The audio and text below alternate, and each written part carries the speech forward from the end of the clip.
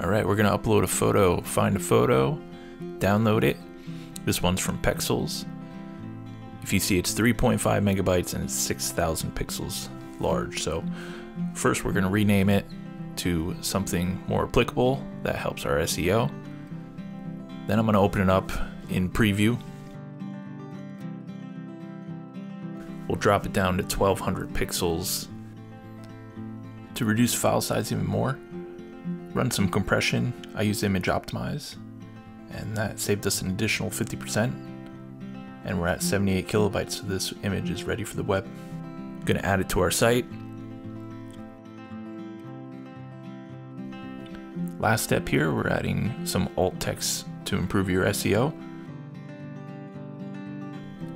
And now you have a beautiful image that won't slow down your website.